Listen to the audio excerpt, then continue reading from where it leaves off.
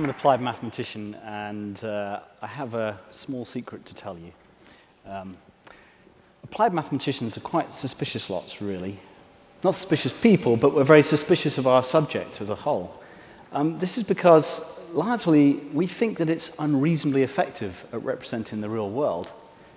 So now, when you study applied mathematics, you learn about abstract patterns. You learn about that electricity in circuits, for example, behaves exactly the same as water in pipes. So you can use the same kind of equations to model it. And this is also true for much more complex phenomena, such as a flock of birds. The same equations that could be used to describe turbulent fluids can also work for describing the motion of birds. And that's an amazing thing. And this math bug, if you like, you get this sort of panoptic view across the different disciplines, and you realize that they're all interrelated in a very fundamental way. It kind of stays with you. So in my PhD, as I said, I studied abstract algorithms for making predictions from digital data.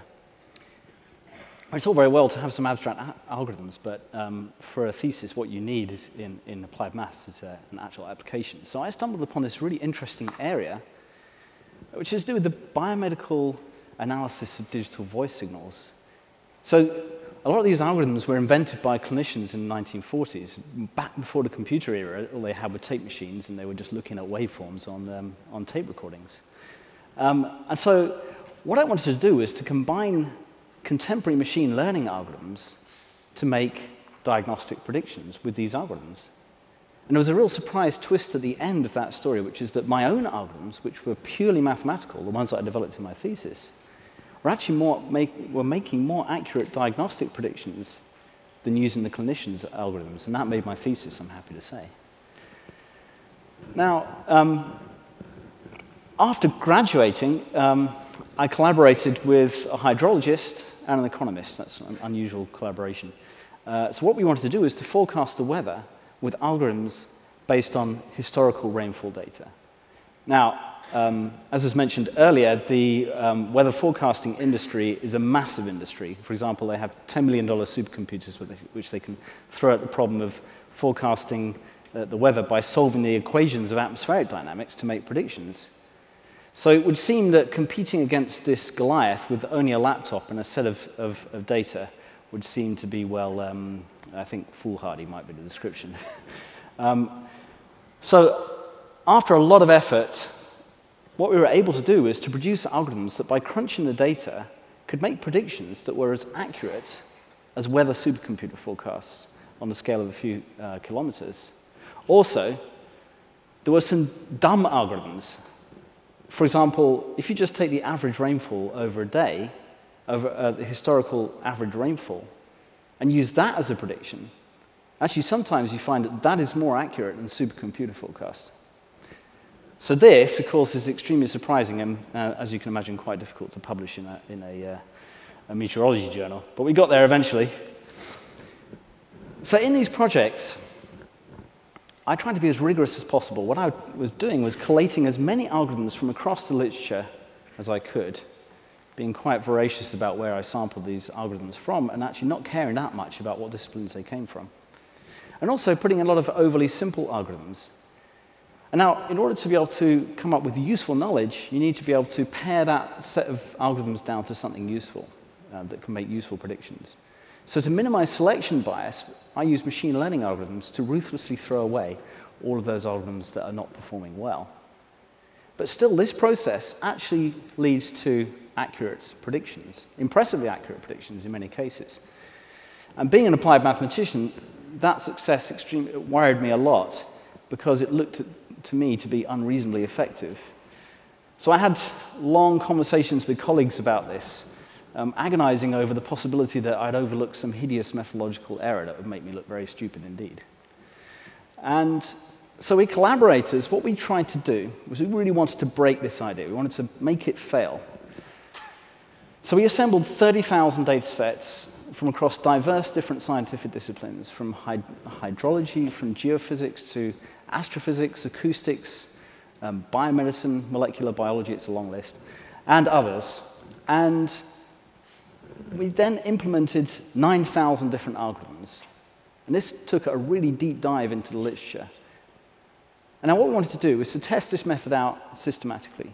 So we exhaustively applied each algorithm to each data set. And then what we used was further machine learning algorithms to remove all of those algorithms except those with the highest predictive performance, right across all these different data sets. So that, as you can imagine, took a lot of work. So after 2.5 years of exhausting work and some very, very tired graduate students, this revealing big picture emerged. What we found is that many prediction problems from right across the literature could actually be accurately solved. So it would seem that my earlier successes were really not isolated examples. This happens in many circumstances. And in many cases, the winning algorithms appeared in diverse and very unexpected combinations. And many times, these winning algorithms, the ones that actually generated useful knowledge, were not suggested necessarily by fundamental theories in that specific discipline, and not necessarily on the basis of expert knowledge either. So I'll give you an example. There's a long-standing problem in biomedical engineering, and this is to automatically identify seizures from EEG recordings.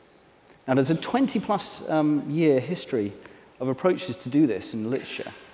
But in our search, we found greater than 150 algorithms. Each alone could detect seizures with really high accuracy. And there are some problems that it just seems they're trivial. They're easily solved with dumb algorithms. For example, it suffices to calculate the average heart rate in order to detect congestive heart failure from heart rate variability signals. Now again, this is a persistent problem in the biomedical engineering literature, and it's prompted a huge literature of very, very elaborate algorithms, which it turns out are just unnecessarily complex. Now I want to take a step back here and just try to synthesize those experiences into something that has more general appeal, perhaps. I think we can divide science, and many people look at this from this point of view, that you can divide science into 3 separate branches. There's experiment, there's theory, and there's computer simulation more recently. But what I'm describing here doesn't really fit within that, those 3 branches. It's not simulations, because we're actually combining large data sets with algorithms, and it's not just statistics either. Because really, many of those algorithms have no obvious statistical interpretation at all. And what we're doing is we're taking very extended measures to guard against so-called data dredging. That's where you find spurious results just by chance. And what we're doing also is we're mixing and matching algorithms from right across the disciplines. And we're applying advances, the latest advances in machine learning, in order to exploit heavy computational resources.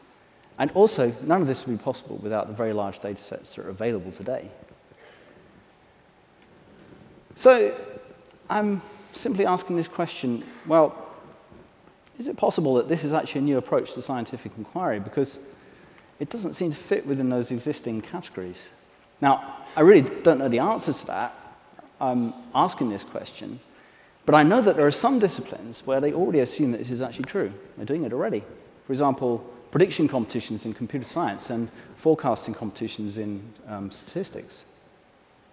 So these approaches can actually produce valuable new scientific insights that are useful. So I think I want to just ask what we can learn from this approach. Well, first of all, we need huge amounts of experimental data. There's a huge amounts of politics, there's bureaucracy, there's a lack of vision, I think, in sharing experimental data with people. And we need to be able to share data amongst researchers, but also with the public as well, because sharing data enhances reproducibility of these kind of results. And we should not prejudge either, because we need this commitment, I think, in the scientific disciplines to radical impartiality. We need to avoid favored theories that persist for some decades in many disciplines. And you can have favored models that are often used over and over again as sort of paradigm examples, but they're not necessarily the best examples. And the data itself often gets siloed into particular disciplines and doesn't escape where it could be tested against other data sources. And finally, I think this approach is inherently collaborative, because I really want to question this sort of first-to-publish attribution of scientific findings. I don't know if it's actually as productive as we believe. I think collaborative approaches are more likely to lead to new insights. So I'll just end by saying this. The scientific theories that can withstand this harsh algorithmic challenge will have passed an extremely rigorous test, because not only will they have explanatory power, They will also have practical predictive power as well. So what we'll have from these results is confidence that these theories can actually compete from right across the disciplines. Because, after all, I think scientific discovery is an open process. And I think this approach teaches us that no one knows how and where the next big breakthrough will come from. Thank you very much.